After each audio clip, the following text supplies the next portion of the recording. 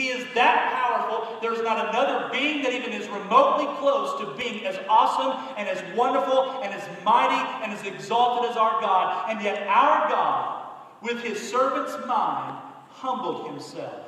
He lost prestige and status. He humiliated himself. He abased himself. Here you see the manifestation of a servant mind. It is not about pointing attention to yourself. That servant's mind moves you to a lesser position. A servant mind leads you to sacrifice. Of course, this was seen in at least two ways in the life of Christ. First, he became human. That in and of itself, for a divine being to become one of us, was a humbling experience. Such a thing for a God is truly beneath him, and yet he assumed a lesser position anyway. And with that, he went through this. He endured the cross. That point of death that it refers to is the speaking of the cross. Speaking of how he died for you and for me. Let me tell you how awesome of a servant Jesus Christ is. Jesus could have remained in heaven. Jesus could have left you and left me in our sin. Jesus could have kept away from us and said, listen, you have sinned against me because of your sin. The penalty upon you, the wages of your sin is death. Not just physical death, but eternal separation. And he could have said, listen, I am fully justified in leaving you in your sinful state and allowing you to face the penalty of your disobedience and your rebellion against me. But Jesus didn't think that way because he had the servant mind. And Jesus, out of his mercy and out of his grace, humbled himself as a servant, came into this world, and allowed himself to be placed upon a cross. And upon that cross, the perfect Jesus Christ, Jesus, though he was a man, was not sinful like every other man. Because he was God, he had the innocence of sin, never committed one offense. And his perfect blood was shed for your imperfect blood. The just for the unjust, that he might bring us to God. And so, if you will open up your heart to Jesus Christ, this servant who died for you, and give your life over to him, and ask him to forgive you of your sin, and you repent of your sin and turn away from it, and you start going the way that God would have you to go, then he will save you and he will forgive you. And that is why he came to the point of death, to serve you by offering you salvation. He did this, why? Because he had a servant's mind and he had a servant's heart. You know, it's important to note, by the way, that the servant mind of Christ did not hold back his divinity ultimately.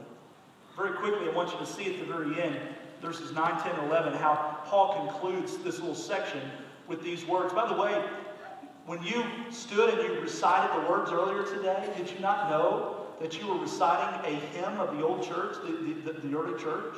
And so as a part of that hymn, we see these words, verses 9. Therefore God has highly exalted him and bestowed in him the name that is above every name, so that the name of Jesus Christ, every knee would bow in heaven and on earth and under the earth, and every tongue confess that Jesus Christ is Lord, to the glory of God the Father.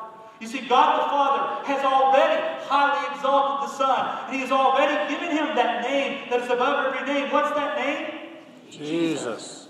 Already he is declared, already he has been exalted, and already this name has been declared a name that is above every name. And one day, though people may not do it today, one day that name is going to be uttered. And when that day comes, when that name is spoken, every knee at the sound of that name will bow in heaven and on earth, and every tongue shall confess what? That Jesus Christ is Lord, to the glory of God the Father. That day is coming. Amen. Jesus is Lord. Amen. And yet this Jesus, this Lord of all, had a humble mind. Isn't that an amazing thought? This mind of Christ. You see, if Jesus did not come to be served, but himself to serve, should we not do any less? The great evangelist D.L. Moody once said, the measure of a man is not how many servants he has, but how many men he serves. You see, servanthood, though we often think of it as a lowly place to be, servanthood is a high and noble role, and it is a key to joyful living. You ever heard the name of Harry Hopkins? Probably not for most of you, but Harry Hopkins was a close confidant for the late President Franklin Roosevelt. He was especially important during World War II, where his influence was at its greatest with the president. And yet at that time he had no official cabinet position. However, one of his closeness with the president really called a lot of people to question this Harry Hopkins and what kind of influence is he having on our president anyway. Some people thought his role was sinister and shadowy. In fact, one of Roosevelt's political foes asked about him, and he said, "Why do you keep Hopkins so close to you?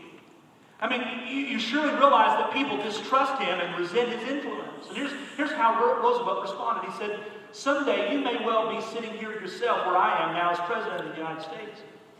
And when you are, you'll be looking at that door over there, knowing that practically everybody who walks through it wants something out of you, and you'll learn what a lonely job this really is, and you'll discover the need for somebody like Harry Hopkins who asks for nothing except to serve you." An interesting side note historically about Harry Hopkins, Winston Churchill, that great leader of Great Britain, said this of him. He said he is one of the half-dozen most powerful men in the world from the early 1940s, and the sole source of Hopkins' power, he said, was his willingness to serve.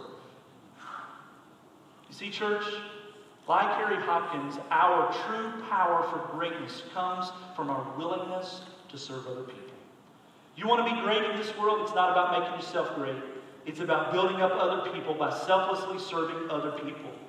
In fact, as long as we're seeking for our own personal enjoyment, as long as it's only about us, we'll never find joy. But the moment that you turn your life into bringing joy to other people, in that moment, putting the focus on others rather than yourself, then you will find that joy.